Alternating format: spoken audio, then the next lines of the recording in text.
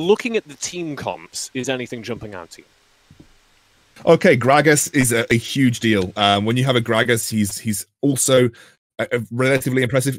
We've got a Lulu, either Lulu top or Lulu mid. So we've got a Lulu Baron lane or a Lulu mid lane. I think having a look at the composition, I'm imagining that it's going to be Lulu into Jarvan, and then we keep Gragas mid. Gragas is usually played mid. He's usually more impactful with his ability to roam a little bit like the Evelynn.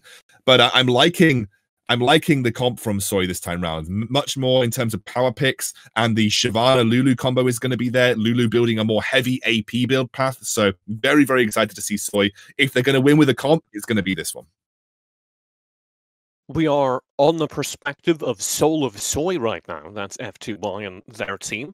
ONESNAP on the opposite side, currently up 1-0 in this best-of-3 series. If ONESNAP win this game, currently the red team, then that's the end of our night, Scoundrel. Absolutely. It looks like we've got a lane swap coming through though here, TJ, because Gragas, you know what I talked about previously about when you initiate a lane swap, you need to make sure you have a Baron laner with a good wave clear. Well, Gragas can do that. I thought Gragas might be going mid, but this makes sense if they're going to initiate a lane swap. Gragas has the barrels, which means he'll be able to clear waves much more readily and much more easily. Jarvan, a little bit less so. So they're going to nullify that Jarvan top lane pick by initiating the lane swap and giving the Gragas the ability to wait. Are they just lane swapping back? Wait, why would you initiate the lane swap and then just lane swap back? We gotta keep lane swapping. I don't know. This doesn't make any sense. Why would you do that? They did initiate it, which is where the confusion comes from. They weren't responding to something. Yeah, they weren't responding to this. This is something that they did. And they tried it out, Scoundrel, and they did not like it. Oh, we are going back to how it was before. But now they're just behind in experience in gold, and not much, obviously. But anyway, you ever tried on an outfit in a shop and just been like, not me. That's what they did. I don't try on outfits because I know what my size is. So yeah, I know what my size is, so I just buy it without trying it on. That's what you get when you're as confident as Scoundrel.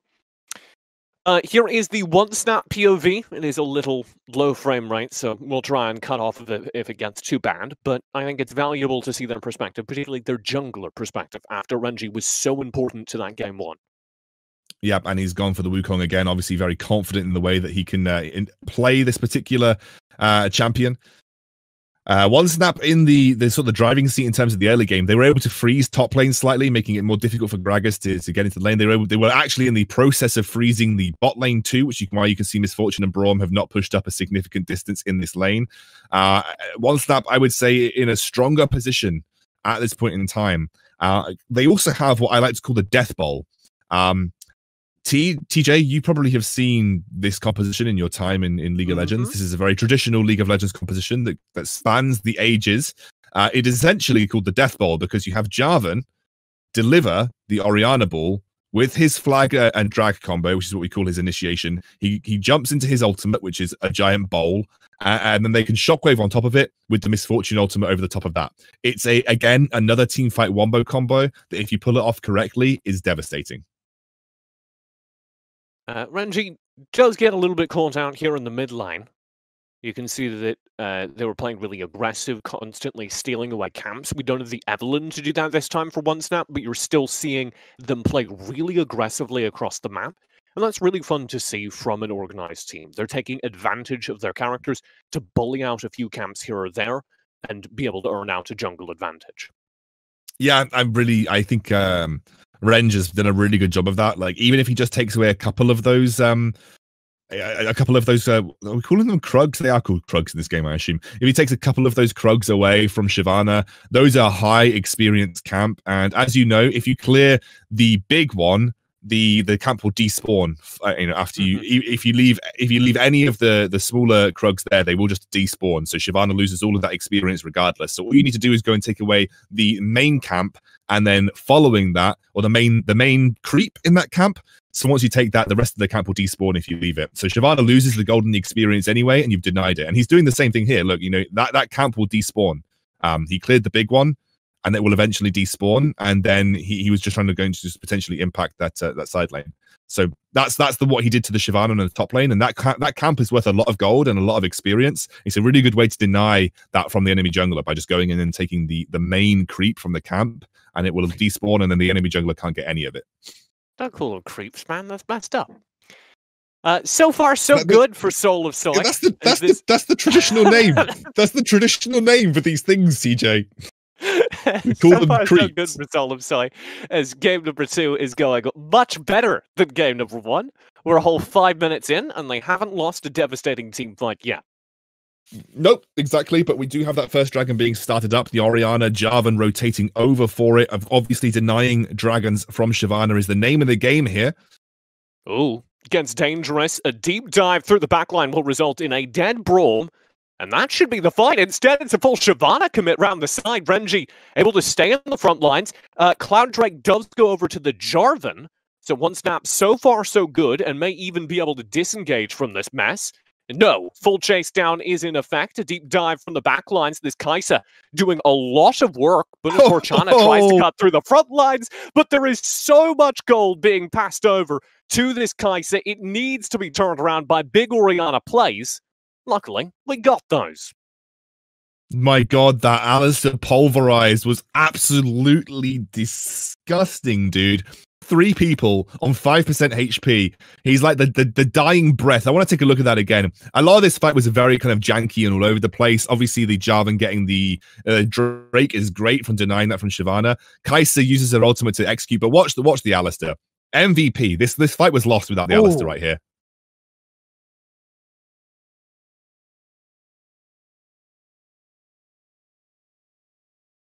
He's back. Dave's back. Dave! We lost producer Dave. Okay, we're good. We're good. We're now watching F2Y again, so we're back onto Soul of SOY here, who are, again, slightly struggling. I was going to say, I'm going to hold this thought because Soul of SOY's situation has just gotten worse. That was another shove through the mid lane, and I believe Rift Herald is getting picked up as we speak by ONESNAP. Oh, it's a 2-level advantage for the Jarvan. That's actually nutty, although maybe not the best place to be looking for a fight under the enemy turret. You win those, F2Y. Go for it. I don't think he wins that, but I wanted to see it. Does call for a rotate nonetheless. So let's frame it this way. ONESNAP, despite everything that just happened, are still in a better position than they were last game at this time code. What can they do to get back in this? What can they do to stabilize? Difficult question to answer because I don't think your team fight is as strong as the team fight that maybe this flash over the wall. We got nice body slam flash. Will commit F2Y for big damage on the combo, and they shut down the Orianna.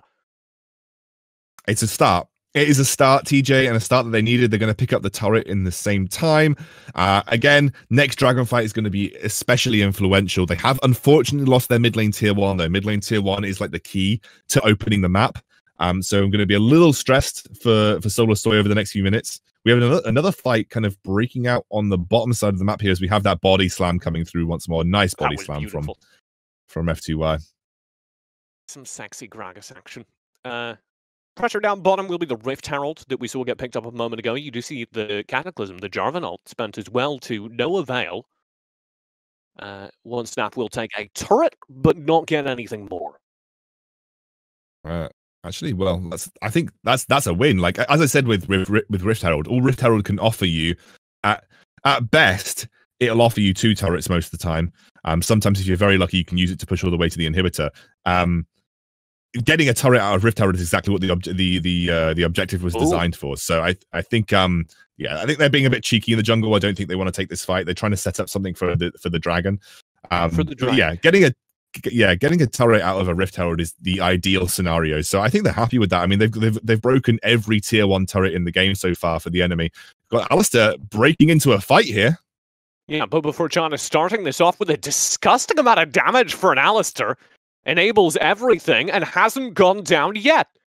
The big cow bringing home the bells. This will be another pickup. Finally, the Alistar goes down, but Chami already incredibly low. F2Y has to back away. They did just grab the Jarvan, though, which should mean there's no further punish. Unfortunately, The damage has already been done, ex-Scoundrel.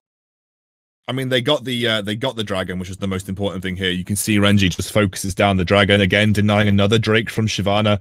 Shyvana did try and jump over the wall here. Did she get? Oh, she stole it. She did. She actually stole it. That's insane. That is such a big win. I was almost certain that went in favor of OneSnap, but Shyvana jumps over and gets the steal. The initial burst was too early, and I caught that on our first pass, so I just assumed there was no way that got picked up. But a really huge play from the Shyvana there. Yeah, absolutely. That is enough to start to make Soul of Soy a little bit more competitive in this game. Absolutely. I love to see it. I think that was a really, really good Hail Mary jump from the Shyvana to go over and take that dragon away, because now again, Infernal coming up, that puts them on a more even stead for that third dragon fight. And, you know, as Dave said in his previous analysis, that the Infernal Drake is probably the most impactful for Shyvana in terms of team fight impact. As a champion, you're going to get that true damage in your dragon form, which is absolutely insane. Again, though, we didn't have a proper cohesive team fight from OneSnap, and that's what I'm keeping my eyes on. That's what I'm looking towards. Having a team fight where OneSnap can actually make that wombo combo work. The flag and dragon strike combo into Cataclysm with the shockwave on top, with the bullet time layered in over that. It's very difficult to fight against that. Shyvana's getting caught out. She does have her transformation ready to go, but she will just back off for the time being. Yeah. So we slow things down here again after that Drake got stolen away. After that fight was a little bit closer, you could see OneSnap had a moment where they decided, maybe we don't take any risks. And they waited for this Baron to come up. Now we'll develop a full team fight around it. Front line, so far, so good. Big bullet time, zones back the entire fight. And there is the Wombo combo, the front line Cataclysm from the Jarvan, and a Wukong from Renji just diving into the back lines and cleaning everything up. A double kill already picked up, and that will be a triple to close out the team fight. Renji going huge on the Wukong for OneSnap, and that is a devastating victory for them in this game. Oh my god, you've got to look at Renji in this team fight. Again, just show you what he does. Wukong can obviously activate his Cyclone twice on the team fight. Jumps in, gets the initial knock-up onto the Shyvana, immediately cycles into the second knock-up, and again, the clone used afterwards for the second Cyclone. He dives onto the Kai'Sa in the backline. She is dead. The CC that Renji applied in that fight was absolutely insane. Single-handedly creating the space for his team to just layer in that sort of huge damage combos that they have, the shockwave and the bullet time. Renji is an absolute beast this game, and he's even going the tankier Wukong build, not going for that the Ghostblade GA build that we see so often. He's going for that Black Cleaver, and the Black Cleaver will be able to shred the armor during Cyclone, allowing Miss Fortune to deal more damage with her bullet time. He's building a kind of a team fight orientated build here, not looking for the solo burst kills with the Ghostblade. He's gone for the Black Cleaver to have team-wide impact, to make that wombo combo with Miss Fortune work more effectively. Really, really nice pickup here. Renji has been especially impressive for me. And we talked about ease of execution during our first game of the day, and I think that's maybe something we should harp on again here, is it is really, really easy for OneSnap to win team fights. They have so many easy overlapping combos, where if multiple players engage on the same set of targets, they will win by default. Yeah. The problem for SOY is that for their team fight wins to become a reality, it relies on really optimal positioning from the Kai'Sa. Great CC, great exactly. You got to peel for your Kai'Sa incredibly well with the Lulu. There isn't any kind of like solid engaged follow-up. And so that's one of the big problems. That's a nice engage. What on earth? That's actually huge. A little bit of lag, but we're past it. The time shreds through the back of the team fight, though, just as surely as we briefly shredded through the space-time continuum. What on earth did I just see? Oh no! Wait, they just won. They just won. Oh my god, that was a perfect way to. Oh my god, the